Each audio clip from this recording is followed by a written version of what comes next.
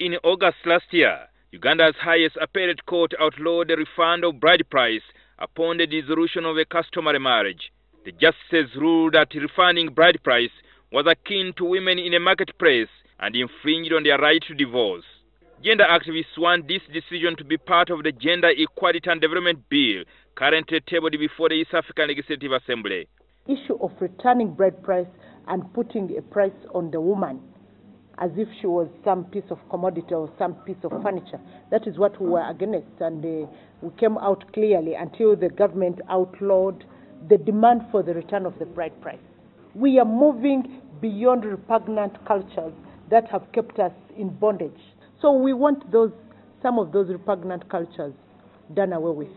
During a consultative meeting held at Imperial in Kampala, human rights activists observed that cultural practices that infringe on women in the region should be outlawed. For example, my daughter recently got married to a Uganda. He did not pay bride price, but my daughter went with dowry. So you get a girl then being rated on the basis of however much money or cows or animals, and you really cannot rate a human being on the basis of that.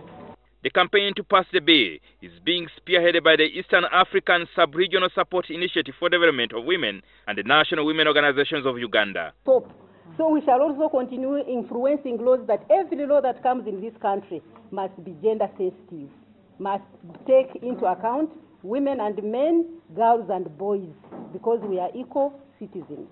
The community doesn't belong to heads of state or to technical officials.